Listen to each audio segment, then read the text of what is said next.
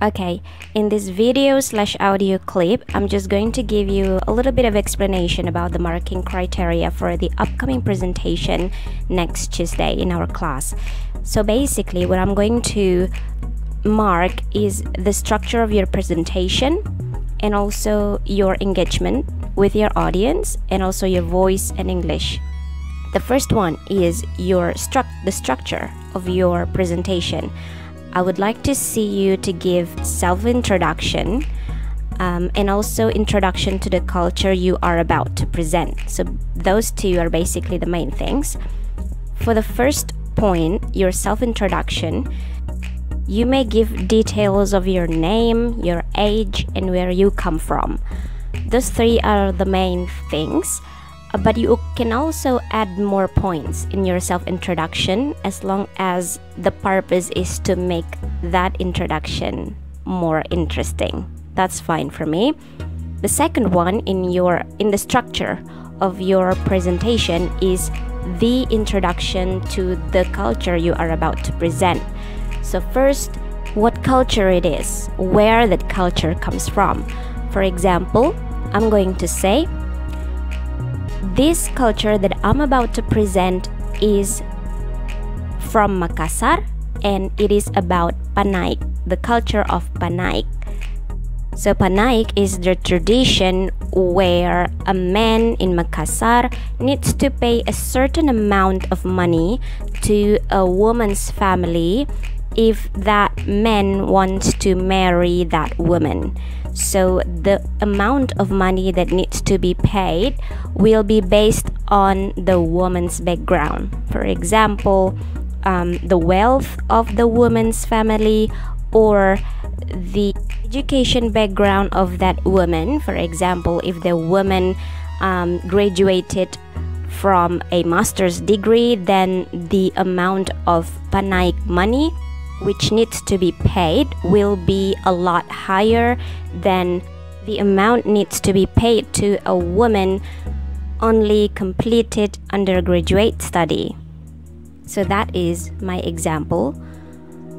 You may add more points to this particular introduction of what the culture is about, just to make sure that you cover enough about the culture in your presentation. The second point, still in the introduction to the culture, is how that culture differs from your own culture. So it is about the things you don't understand from that culture. For example, how the Panaik culture from Makassar is different from my own culture. For example, I know there is a tradition of giving mahar if a man wants to marry a woman in Indonesia, but this is the first time I heard that the woman's background sets the amount of money that needs to be paid. For example, if a man needs to pay like 1 billion of money to a woman's family, if that woman is a doctoral graduate, it's just blowing my mind. That just doesn't make sense to me, for example, because in my culture it doesn't have to be that way, for example. And then after that, you may want to elaborate more on, for example, your critical thinking towards why that could be different to your culture, for example. And then the next one is your attitude towards the culture. Here you could say whether you like that culture or not, whether you don't understand the culture or not, whether you want to adopt the culture into your life or not. So basically, if I'm going to talk about the Panaik culture of Makassar, I would say, for instance, I don't understand the culture. I think the culture seems to develop an idea of giving a prize to a woman. Now that may bother some people, but that's the point.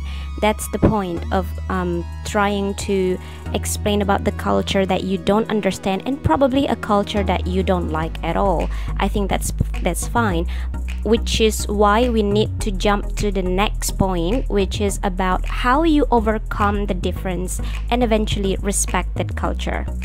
For example, I try to learn that the Panay culture in Makassar has been present from the old times.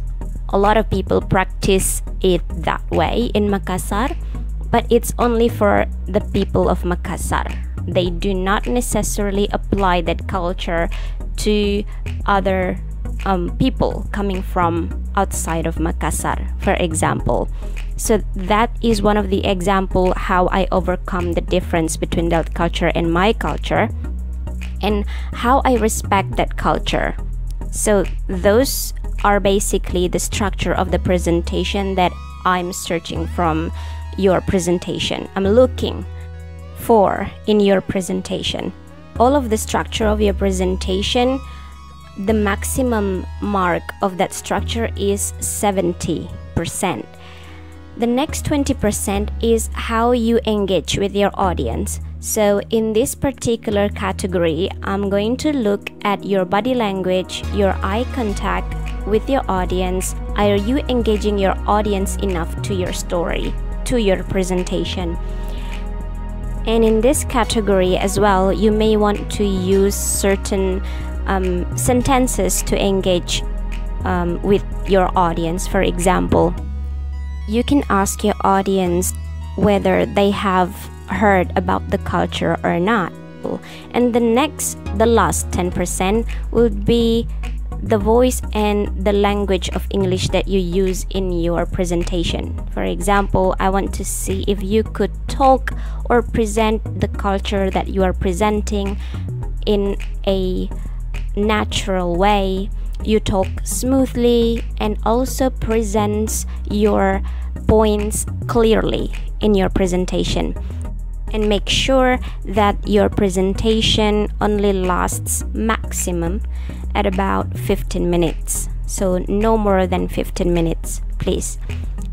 So yeah, that's the marking criteria for our upcoming presentation. Good luck!